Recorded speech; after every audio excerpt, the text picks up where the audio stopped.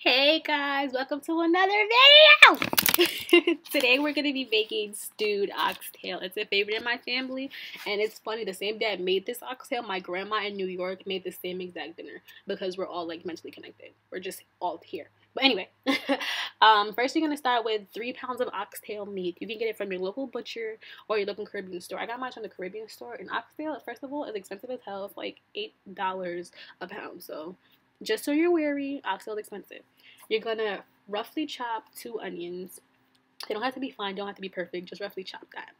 Then you're gonna add 2 teaspoons of curry powder. I personally like Chiefs. I don't really like the Jamaican curry powder because it kind of tastes bland to me. It doesn't really taste like curry powder. Then you're gonna add 2 teaspoons jerk seasoning. I know you guys are like, jerk seasoning, bitch, what are you doing? Trust the process, jerk seasoning. Then you're gonna add 3 tablespoons of oxtail seasoning. These seasonings I got from my local Caribbean store. I believe every state has one. Don't quote me on that, but I believe they do. Then you're gonna add 2 teaspoons of black pepper. Peppers always. Then you're gonna add a half a teaspoon of salt. You don't need that much salt because the oxtail seasoning, jerk seasoning, they have salt in it. But you need salt because you are gonna be using a lot of water. So just be mindful of that. Then you're gonna add 2 teaspoons minced garlic. I don't like chopping garlic, fresh garlic, because A, I'm lazy. B, the garlic smell is just annoying.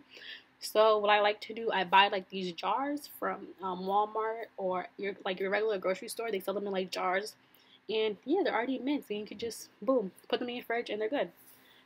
Now you're gonna roughly stir everything together, and they should be seasoned like that. Like it should, like the rough seasoning should look like that.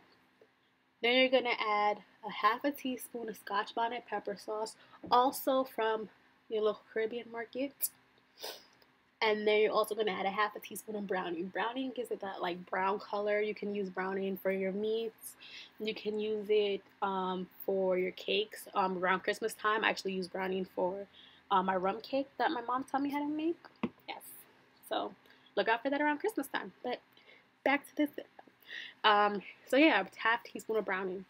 Then once you add those 2 sauces, then you're gonna stir. This is when you really need to get in there.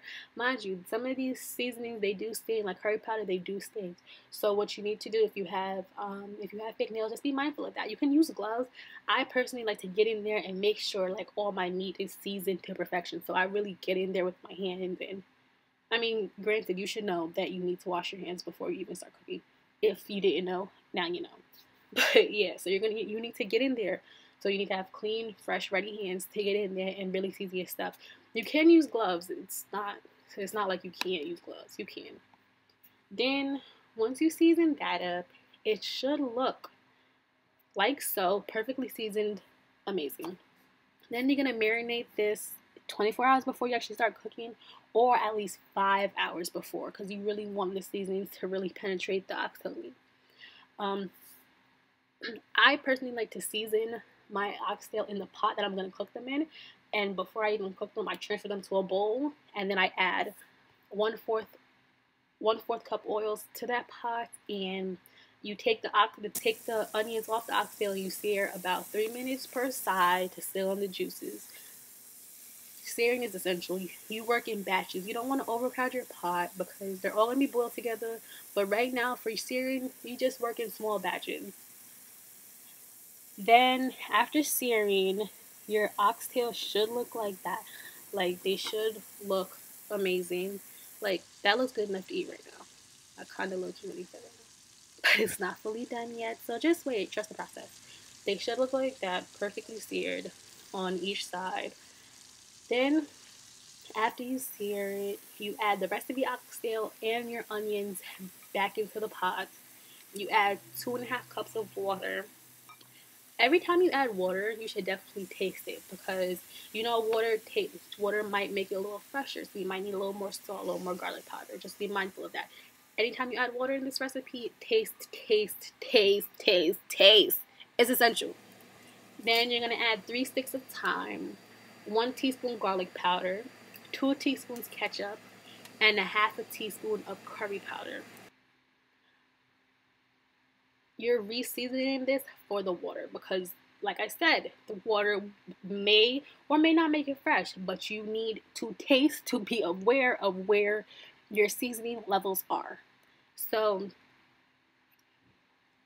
and then you're gonna stir all those up, and then you're gonna fill the pot with enough water to cover the meat. You want the meat to be fully submerged in water, so when it stews down, you get like this nice fall off the bone meat. And trust me, this process, it might take a little bit to make these oxtails, but trust me, when it's done, you're gonna be like, shit, like damn, like this is amazing. Trust the process.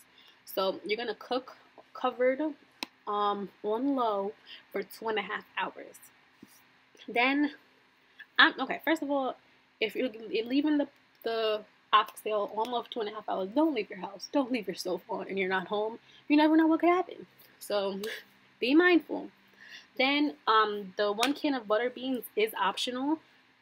My dad and my grandma, they actually use butter beans when they make oxtail. Some people don't. My dad actually put me on to using canned beans. I used to like try to soak the beans and cook them myself, and I always failed horribly. So I use canned beans. It tastes the same. It's a whole lot easier process. So you use 1 can butter beans. You add more water to fill back up your pot. And remember, taste, taste, taste. And then you cover and you cook an hour and a half on medium low, or until meat is falling off the bone, which it will be, because trust.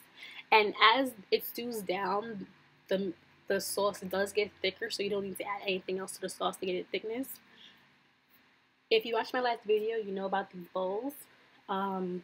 So my husband, he just eats meat, so he just got a meat full oxtail. So boom, you just serve, and it's amazing. It's so juicy and tender, and oh, the flavors. This can be served with rice and peas, and I also had a side salad.